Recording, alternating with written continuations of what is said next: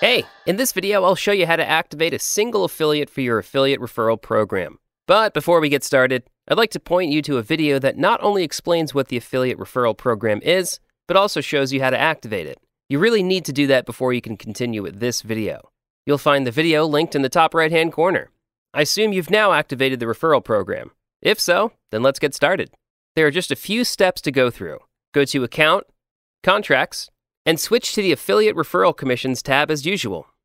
Now scroll down to the Referring Contractual Partners section.